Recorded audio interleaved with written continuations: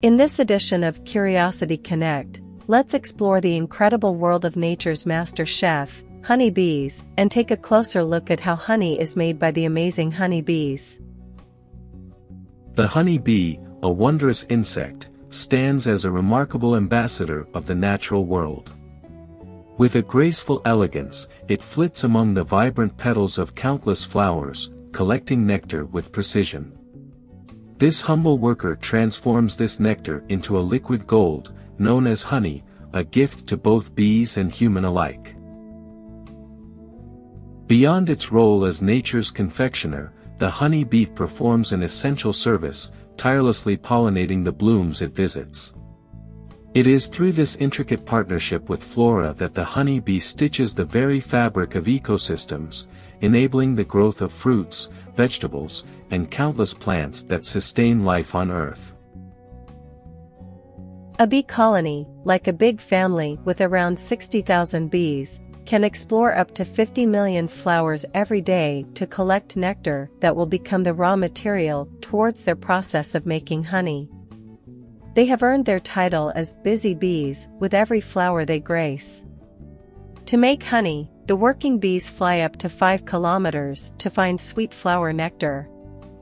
On each trip, they visit about 50 to 100 flowers. It's like a sweet treasure hunt. Bees make honey through a fascinating and highly organized process that involves the collection of nectar from flowers, its transformation within the bee's body, and its storage in honeycombs. Here's a step-by-step explanation. Step 1: Foraging for nectar. Worker bees leave the hive to forage for nectar from flowers.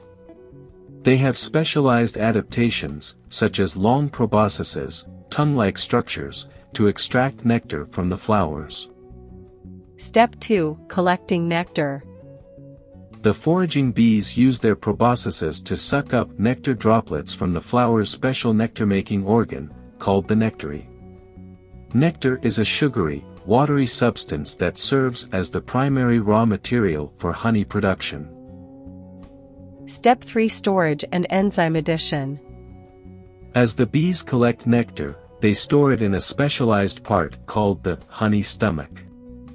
While in the honey stomach, the bees add enzymes to the nectar. These enzymes help break down the complex sugars in the nectar into simpler sugars that are less prone to crystallization or becoming solid. Step 4: Return to the hive and transfer to house bees. Once a foraging bee has collected a load of nectar, it returns to the beehive. Within the hive, the forager bees passes the nectar onto another younger bees called the house bees. Step 5: Storage and evaporation. The nectar is passed mouth to mouth from one house bee to another. This process further breaks down sugars and begins to reduce the water content of the nectar. The nectar is then deposited into hexagonal cells in the honeycomb. The bees then fan their wings to promote air circulation, which helps further evaporate the water content in the nectar. This process reduces the nectar's moisture content from about 70 to 80% to around 17 to 20%. When the water content gets below 20%, the honey is ready or ripe. Step 6: Wax capping. When the honey reaches the desired moisture level and consistency, house bees seal the cell with a wax capping, kind of like a little honey jar, to protect the honey from moisture and contaminants. Step 7: Ripening and long-term storage. The sealed honeycomb cells are left undisturbed for a period of time, allowing the honey to further ripen and develop its unique flavor and characteristics. Honey can be stored indefinitely in this sealed honeycomb cell. At times when the flowers have finished blooming and there's not as much nectar available, the bees can open this lid and share the honey they saved.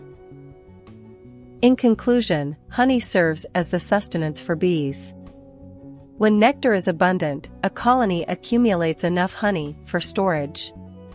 During times of scarce flowers or unfavorable weather conditions that hinder foraging, bees rely on their stored honey reserves.